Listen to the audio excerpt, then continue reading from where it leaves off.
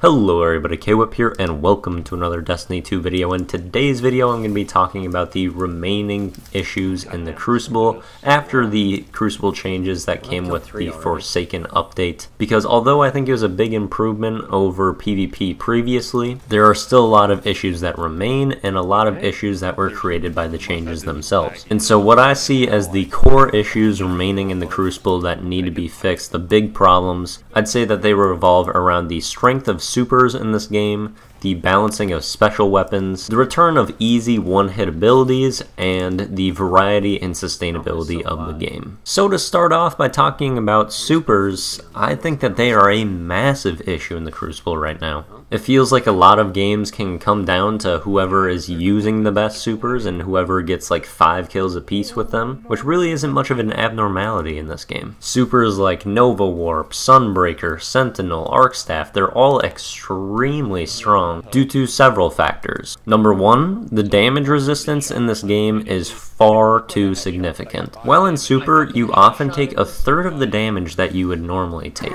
Compared to in Destiny 1, it was just about always like 1/2 the damage for roaming supers, and that was when special weapons did more damage than they do in Destiny 2. And so you're taking less damage in your super than you did in Destiny 1. Also, there's the factor that you are probably faster in this game in most of your supers than you were in Destiny 1, because the movement abilities can be really great. Like if you take a look at Nova Warp, you can blink infinitely with that thing and cover so much ground very quickly. Whereas with like the standard Stormcaller in Destiny 1 and also in this game, you get a blink every couple seconds, and there's actually a cooldown, so you're not incredibly fast. However, you can still make up ground on people. And another thing about these roaming supers, a lot of them actually have ways of like completely nullifying damage. For example, Sentinel can block to the point where they take absolutely 0 damage, and Arcstaff also has the capability of doing the same thing. Supers are already astoundingly difficult to kill in this game, so the fact that you can be practically invincible in a lot of them, and some of the strongest ones in the game, is really concerning in my eyes. And then another thing about a lot of these roaming supers is that they last very, very long. It happens every couple games where I'll die 2 separate times to the same exact super, especially with Nova Warp or maybe something like Arcstrider or Sunbreaker. It's really not that infrequent to be killed twice by the same super, which is unbelievably frustrating. And that's due to the fact that a lot of these roaming supers can last so long. And so the overall strength of supers and how powerful they are is too much in my opinion. What I would do is I would make it so any roaming supers does not have any more resistance than 1/2 of the damage that they're taking in. And I would have the length of just about all roaming supers reduced. I'd say it's probably necessary on all roaming supers for Titans and Warlocks, and then probably Arcstaff on the Hunters, but Golden Gun and Night Stalker, I don't really see it to be necessary. Those two aren't super strong right now, and I feel like their timers are mostly appropriate. And then another thing that I think needs to be changed with the supers is how they're compounded and how everyone gets their super at about the same time. It's not uncommon to have 3 or 4 super deaths in a row while a team uses 6 supers in a span of a bit over a minute. And this is just another aspect of the game that is just really unpleasant, but it's something that happens in just about every game. And a lot of this might be due to kind of the orb system. And so to fix this, they might have to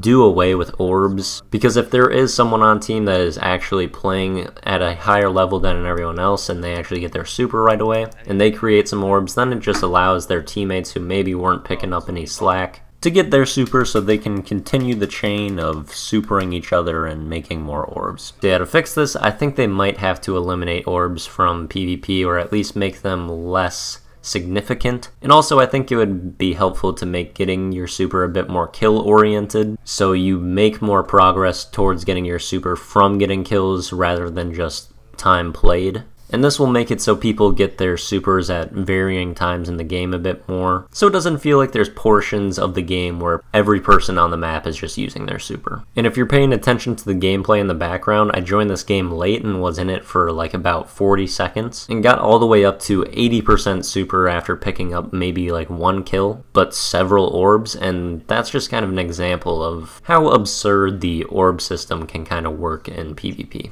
Now I'm going to be speaking a bit about the special weapon system here in Forsaken, because even though, again, it was an improvement from before Forsaken, it has created its own issues and isn't perfect yet either. One of the primary issues that I actually already identified about the ammo system is that it doesn't have the greatest potential for getting clips and highlight plays. Sure, you're spawning with ammo every single life and you have ammo around you, but it's typically only 2 bullets, which you can't do anything super cool with 2 bullets. So if the opportunity does arise for a clip, there's a bunch of people grouped up together, you're gonna not have the ammo to capitalize as much as you would in like Destiny 1. And so what you get with this system compared to the old system is that special weapons are just about always around, but they're not always around to do something special with. And by that, I mean you're not getting 3 or 4 kills when the opportunity arises, because you have to reload your special weapon, or you just didn't have the ammo. But it also means that every single time that you fight someone, they've probably got some shotgun ammo on them. And that's something that is also pretty messed up with the special ammo system right now, and that is that it is very advantageous to be using a shotgun. Because to be picking up those shotgun kills, you gotta be very close to your enemies, and so once you get that kill, you can get their ammo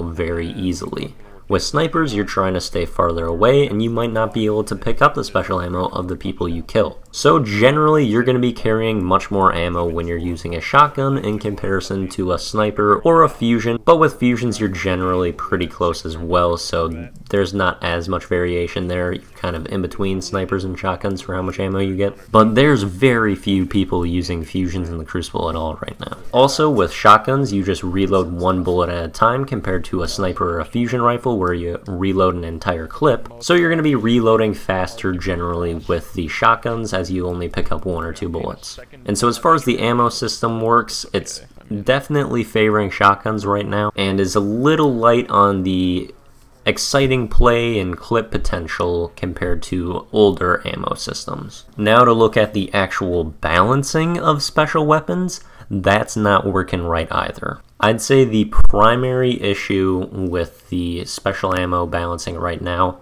has got to be full auto shotguns. There are so many full auto shotguns in the Crucible, and it is the least skillful way to play in this game. It is really not challenging to hit people in close range with a shotgun, and when you have the opportunity to spray out multiple shots extremely quickly, then there's really just no challenge to it whatsoever. And the one thing that was supposed to be somewhat punishing about shotguns when you're in close range is that if you do miss your shot, you're probably screwed. They probably put some damage into you and can just melee you or something like that. But now you don't even have to be accurate when you're flying in there. You can just kind of spray and pray and usually you'll come out on top. There isn't really any punishment for using a full auto shotgun, and you can actually get full auto on most of the shotguns in the game now, including like the Dust Rock Blues and the Retold Tale, which are like the highest impact and range shotguns in the game. So I think there needs to be some serious detractions to full auto shotguns in PvP. PvE, I'm perfectly fine with them, I really enjoy them, but they're just far too forgiving in PvP and really dampen the skill gap.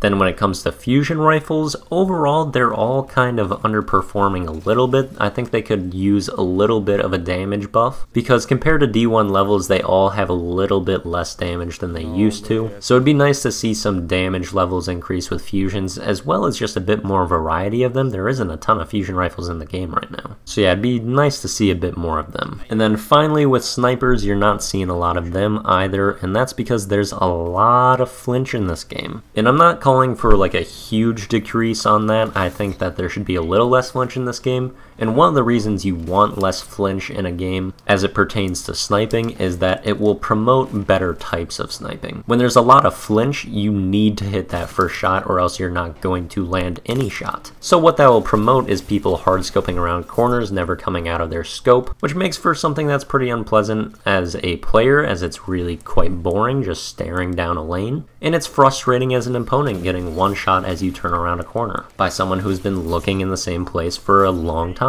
So if you increase handling speeds and decrease flinch, then that'll promote people to kind of try to quick scope a bit more, or at least not stay in their scope as long. And also more people will probably just start sniping in general, which would be good for the variety of the game. And then there's some other issues with snipers in this game. They also have generally lower damage than in Destiny 1 as well, as it's pretty hard to come by a sniper that can actually one-shot one-shot any roaming supers. And there's a decent amount that don't even double body in this game. And it really doesn't make much sense for the damage to be so low on snipers in general, because it's actually not too helpful to body shot in this game in comparison to Destiny 1. Because in Destiny 1, a common strategy was to hit a quick body shot with your sniper, then instantly switch to a primary and finish them off. That's something that's done less in Destiny 2 because handling speeds are a bit lower and it takes longer to switch weapons, so that quick swap isn't as effective, especially because you're doing less damage on that original body as well. So I'd like to see damage increases on the snipers. It would be nice to see a bump to handling too, and I think it would be beneficial to tone down flinch a bit.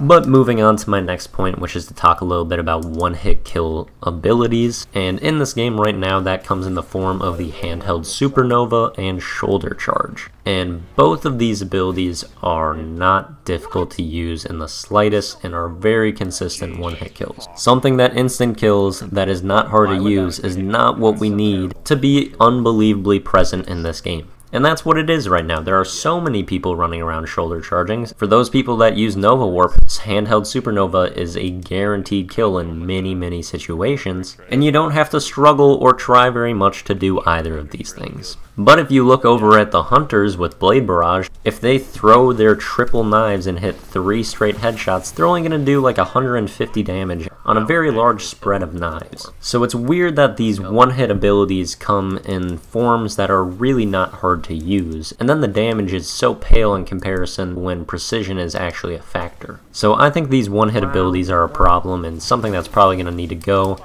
and I think a lot of looks should be taken into class balance and see how things actually interact with each other and see if they make sense. And another quick thing about shoulder charge, because I never really complained about it in Destiny 1, but I think that it is really bad in this game, as in that it is really good and a bit of a problem in the game, because it's got some surprisingly incredible range in this game, and the registration and aim assist is quite crazy. The Titan can completely run past you and activate his shoulder charge, and it will like spin around his hammer to hit you. You can be on their sides and it will kind of suck you in to hit them. So the aim assist and registration on shoulder charge is a bit crazy in my opinion, and it's a lot stronger than I would like right now, especially because you can damage multiple opponents as well, and there's all of these exotics that pair extremely well with it. And as you'll see here, I shoulder charged like 2 people in the span of 5 seconds, which is pretty insane. So yeah, that's another bit of a problem that I have there. Now I'm going to move on to my next point, which is variety, which the game is lacking quite a bit right now, because the lack of variety is what makes games stale. When you're doing the same thing over and over again and nothing is very different, that's when you get bored. And Destiny players have a tendency to really kind of look away from variety, even though there is so many different guns in this game and so many different classes to play. People typically just go with what's best, and you can't really blame people for doing that too much. It makes sense if you want to do well and you're trying to have a good time, and that's hard to do if you're just getting destroyed by things that are better than you, then that's completely understandable. But over the long run, that's going to become very boring. So what you need is actually a vast amount of weapons that are in similar power compared to each other. But that's not really what we have right now, because, as I said, shotguns are unbelievably prevalent, whereas fusions and snipers aren't used a whole lot. Then when it comes to primaries, you don't see a lot of scout rifles, you don't see a lot of auto rifles, submachine guns, not many sidearms. It's mostly just hand cannons and pulse rifles. And if you look a bit more specifically, it's specific hand cannons and pulse rifles. You see Bygons, Redrixes, and the Luna's Howl. Or if not mostly, you're going to see a large amount of people using these things. And that's because Bungie has really, for a long time, been in the habit of making a few weapons just far superior to the vast majority of them. And the perfect example right now is Luna's Howl. It's got a time to kill that no primary is going to match. If you want to do well, if you want to do the best, that's the gun you should use. And so when people take that mentality and they are using the Luna's Howl, then they're just destroying people that they come across. And when you die to that, it gets pretty frustrating. If you have the Luna's Howl, then you decide, okay, then I'm just going to use mine, because I don't want to be in an inherent disadvantage, so I guess I'll be forced to use this weapon. Or just willingly make myself do worse and be mad about that. And then if you don't have the Luna's Howl, then you're just going to be pissed off and think that the game is broken and not fun to play. So no one's really winning in this situation except for the person that really genuinely wants to use the Luna's Howl at this moment. Which I'm sure there's people out there, but that probably isn't super sustainable that you want to only use this gun and don't want to try anything else. So I think Bungie really needs to become a lot more careful with making things so powerful and to the point where they just can't be matched by most of the other weapons in the game. I think there can be abilities that reward certain aspects of people's play or reward skill, and I've actually been calling for rewards for people that can do incredible things in the Crucible for a while, but to make it substantially better than everything else and just making it so other weapons can't compete is just not a good strategy, and it's going to dampen the variance in the game significantly. Destiny is a special game because of its variety. There's all these different weapons that can all get different roles and have different perk combinations, which is a pretty special and incredible thing. But if there's a couple guns that are just far superior to everything, then those different variants of guns will never be used and they will never have a purpose, and it will just lose a ton of value that the game potentially would have had. So if I were Bungie, I would spend a lot of time trying to figure out how to make an accurate balance with things and just stop deliberately making things way better than everything else. That's just a horrible decision from a balancing standpoint. Now, final thing to talk about a bit is sustainability, which variety definitely plays a big part in, because you need something that keeps players coming back and just keeps the game interesting, and keeping variety in the game will do that to some extent, but you also kind of need a competitive outlet or something for players to strive for or look forward to. And I would say the competitive playlist is certainly not that right now. I don't know many people that care about their competitive rank too much, and it's not something that means very much at all unless you're using your competitive rank to try to get like a Luna's Howl or something. So they gotta find a way to make the ranking system seem a bit more important. Or the other thing that they can introduce is just to bring back trials in what I would say is kind of the original Destiny 1 fashion would be the best way to do it. I would say they should do 3-on-3. If they end up doing 4-on-4, that's fine. But I'd say the normal elimination game mode style, where you can really have a bunch of hero moments. It's just a really smooth play style that players that enjoyed Destiny Trials originally will gel with and be happy to return to. And I think having Trials, that weekly, competitive but rewarding environment, would be an extremely beneficial thing for the game. And that's what I'm going to end this video on. Those are my thoughts on the main things that are lacking in the Crucible right now and what need to be tuned and fixed up. There's definitely some other small issues that need to be addressed, but I try to cover most of the large things that I could by going in depth and trying to offer some solutions to them if I could. And yeah, I hope you enjoyed the video. Thank you very much for watching, and see you later.